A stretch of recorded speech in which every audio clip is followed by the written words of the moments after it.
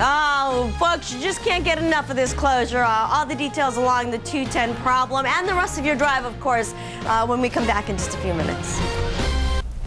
John, thanks for that. Looking nice around here. Time saver traffic looking a little less nice, but at least, Vera, we've got you and News Chopper 2 over this Sig-Alert on the 210. Well, thank you, and glad to be here and glad to be of service. Good morning, everyone. This is what a way to, if you do take the 210 out of Sylmar towards La Tuna Canyon Road.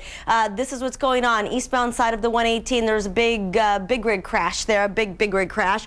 Some fuel spill or hazardous material spill. It's just a big mess. So what they're doing is, Alex said they just set the closure in place. You won't be able to head out of Sylmar along the westbound side of the 210 because what they'll do is they'll divert you onto the westbound 118, and that closure is going to be in effect until further notice, and that's traffic.